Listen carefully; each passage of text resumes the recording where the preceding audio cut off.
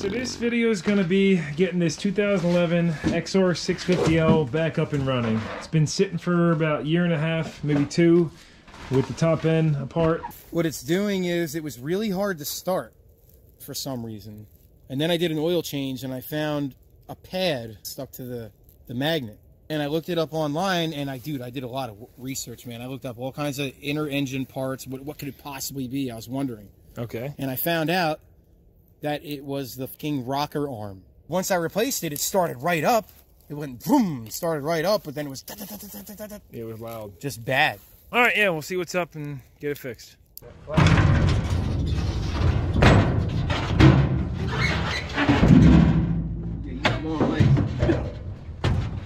All right, got her back home.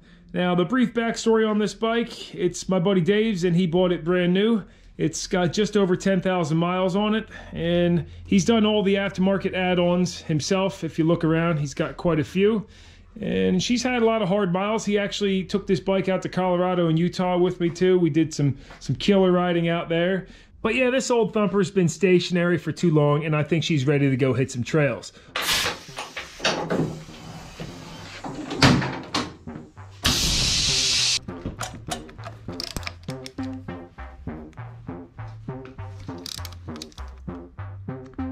Set this to top dead center. The cam timing is good. This line and that line should be level with the surface of the head.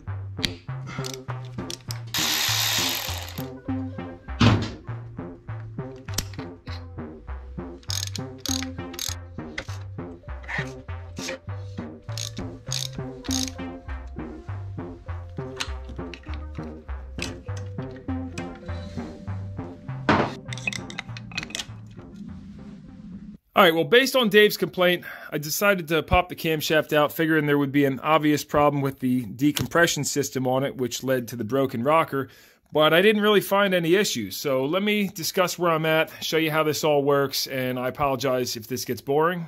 Here's the rocker arm that Dave replaced. You can see the decompression tang is broken off. It should look like this one that he replaced it with. When he put the new rocker in, he said he got all that noise, so one can only assume that this little decompression tang was hitting a faulty system. But it's possible maybe he just misadjusted the valves or something else, because if you look at this rocker face, it does look kind of hammered for a brand new rocker. This cam's equipped with two decompressors. The function of the first one, which is located right here, is to keep the exhaust valve open a scotch during cranking RPMs, and then when the engine starts, this acts as a counterweight, and it should keep that decompressor deactivated with help of centrifugal force pulling out on it. You can see this is the part right here that actually contacts the rocker face and keeps it to scotch open. So when it's deactivated, it will look like that. And now it wouldn't contact the rocker anymore. The secondary one is on the back, and that is for reverse. So you can see if I spin it backwards, I can't hold it. It will spin backwards, and that's because it's on a Sprag clutch that I'll show you when I take this apart. So spinning forward, it stays stationary, and then if it's to kickback, it will grab this and lift that rocker a touch open to decompress on a kickback.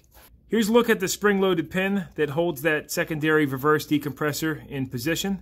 With the cam inside of the valve cover, we can see that the pad is contacted both. So this is the primary decompression, and right now it's in the activated state. So as I start to rotate it, you'll see it's actually lifting that rocker. Even though I'm holding finger pressure on the rocker, you can see it's now lifted it off from the main lobe. And then as it keeps going around, let's see, it should, if I hold some pressure on this, it should snap back. And right there. So now it's deactivated, and it should stay in that position if the engine starts, because this counterweight will fling up and keep it in the retracted position. And so remember, this one doesn't spin, it would be locked with the pin, but if it did spin backwards, we'll show you what would happen.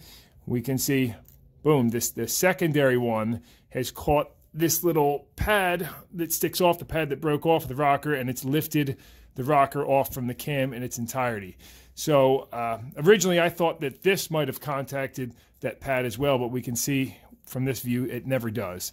This is the only part that contacts the rocker face, and the extension is for the secondary reverse decompression.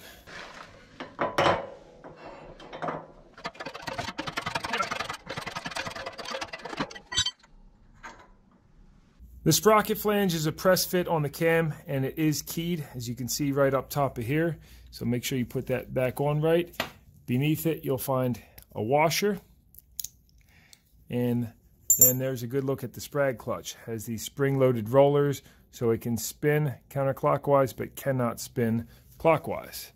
Pulling that off, so that's the secondary decompression. We'll pull that off.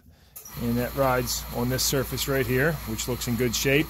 And then here's a good look at the main decompression. So it has a spring on this side, where my thumb is, a little detent that we'll talk about on the bottom, and then a detent on the top.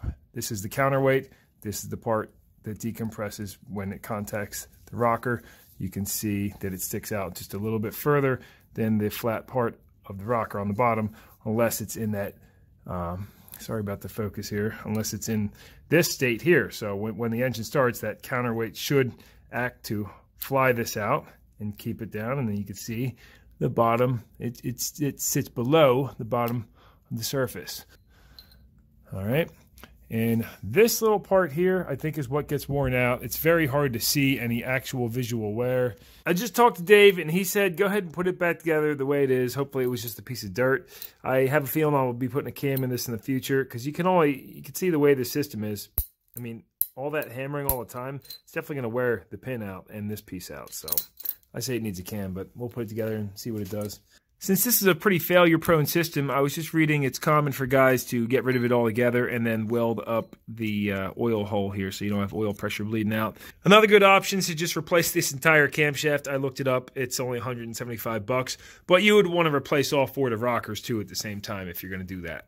If it were my engine, I would get rid of it and then put a manual decompression. You could actually machine this out. The casting's still there for the old style manual lever decompression, and even the rocker has the little pad on there for that. There's the one on the XL. Much more reliable.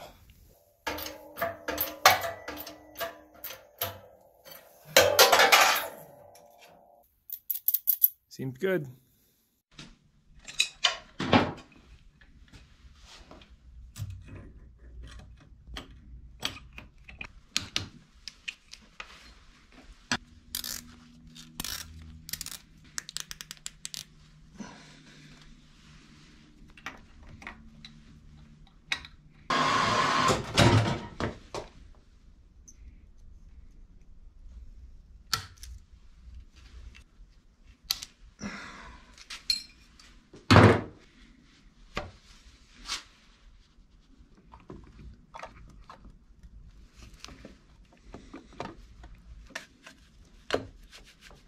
Well, I think I found his noise problem. I went to adjust the valves. It gets 4 thousandths clearance on the intake and 5 on the exhaust. And these were all good except for this one. Listen. You can actually see how high the screw is on this one too. I should have checked for this in the beginning, but seeing as how he had a broken rocker arm, I definitely wanted to inspect the cam and see what was going on there, if there was anything obvious that led to that broken rocker arm, because that happened, you know, he found that in his oil like quite some time ago and then continued riding the bike after that. I'm thinking he probably adjusted this when the decompressor was in the activated state. That's my only guess, because I know Dave's no dummy. I mean, he knows how to do stuff. So I'll get that tweaked in. And moment of truth, I did make sure to check the oil level in the crankcase too. The frame's empty, but that's normal when they sit for a while. So let's fire it up and hear what we got.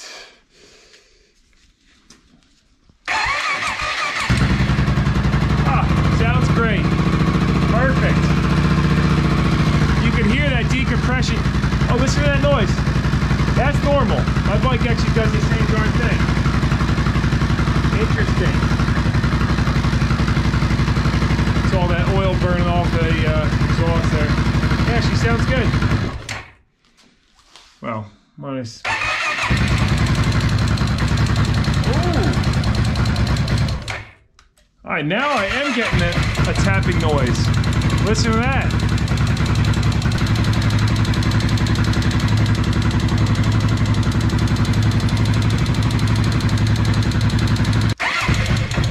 Check for oil flow up top too. Like, yep, we got oil flow coming up. All right. Check valve clearance again.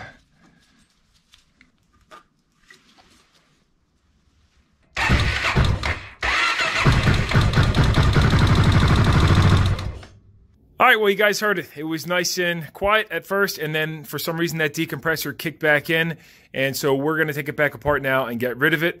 I'm sure it was a lot quieter now than when he started it because you guys saw that crazy valve clearance. All right, this is next day. I've removed the mechanism. You want to weld both of those oil holes shut so pressure doesn't bleed off.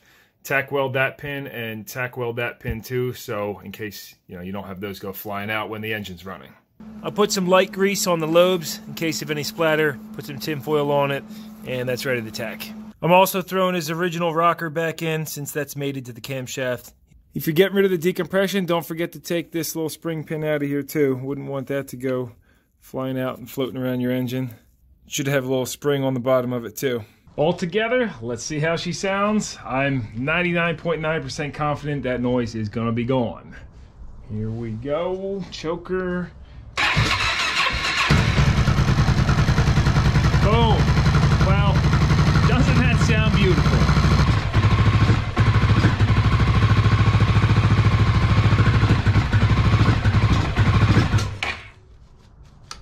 This thing had some nasty old fuel in it. I just drained the bowl and like this green, oh, terrible. And I won't rev up at all, so I'm tapping the carb in case the slide's stuck maybe.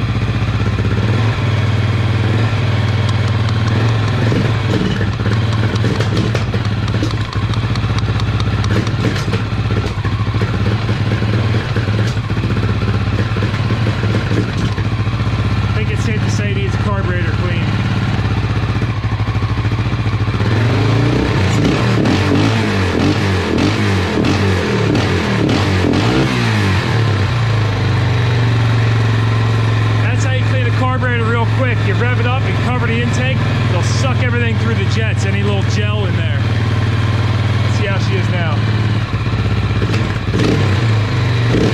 Oh yeah, fit baby. I'm sure my neighbors hate me by now. Let's take it for a ride then. These grips are disgusting, super sticky.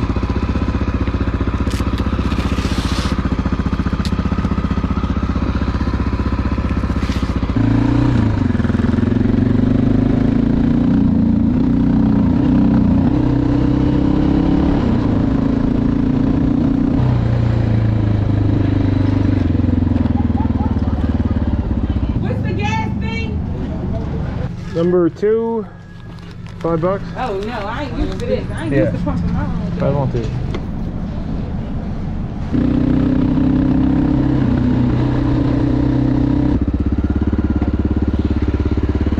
Alright, no more engine noise, but definitely needs the carb cleaned. I tried blowing it out. I'm going to try one more time doing that rev trick where you cover the intake up at the same time. It's nice on these XRs that you can conveniently get to the air filter. So what you do is rev it up and then cap this. Here we go.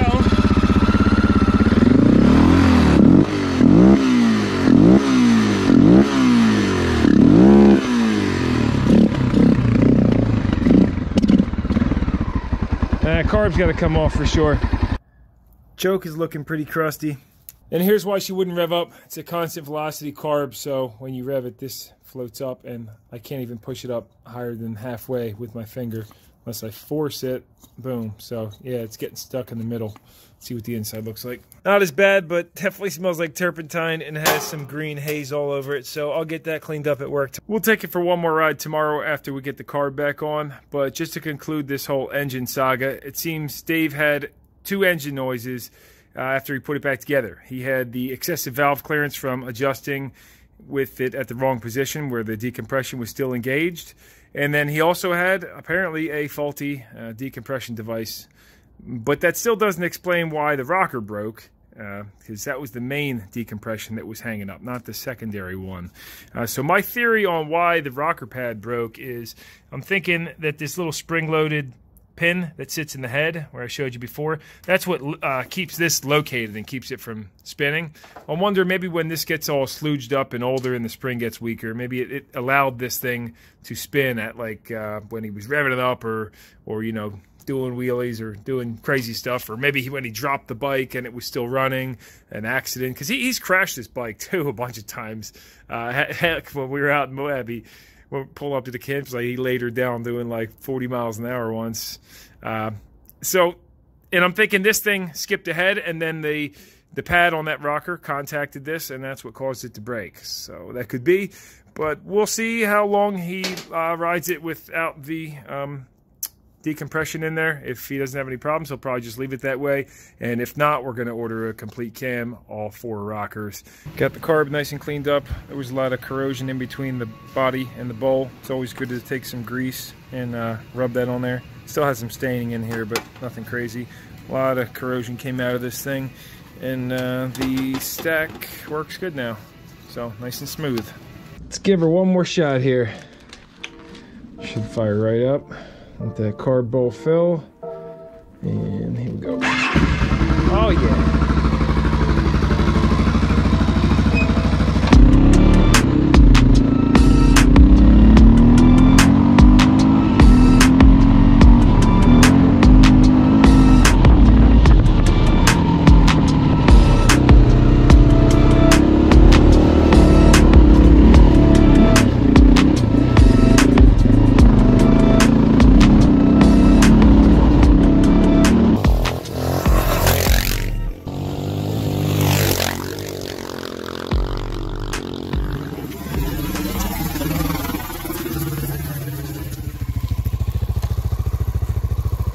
I guess the last big question to answer is, how does she start when it's hot without the decompression?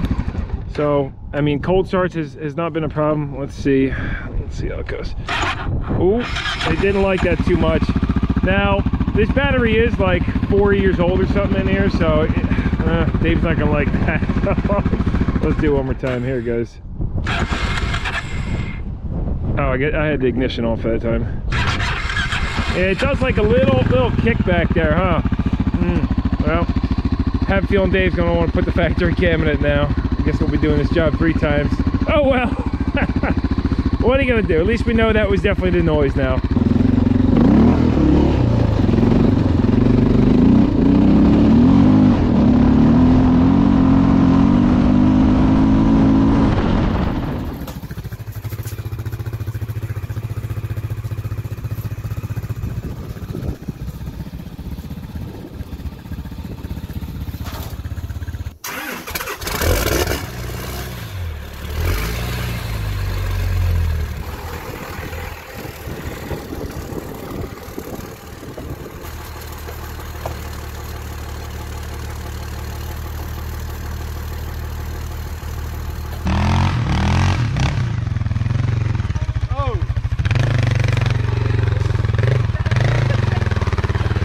What do you think, Dave? How's she run? Like a rape date. Hell yeah. Holy shit. You happy to have her back up and running or what? Probably the best day of my life. Best day.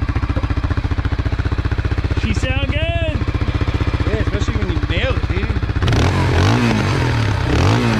That's power, man.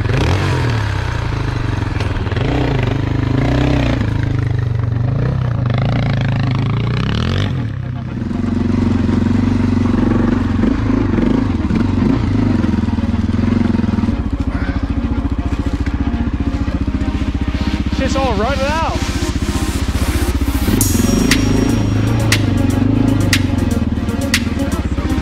Hey, that does sound pretty good.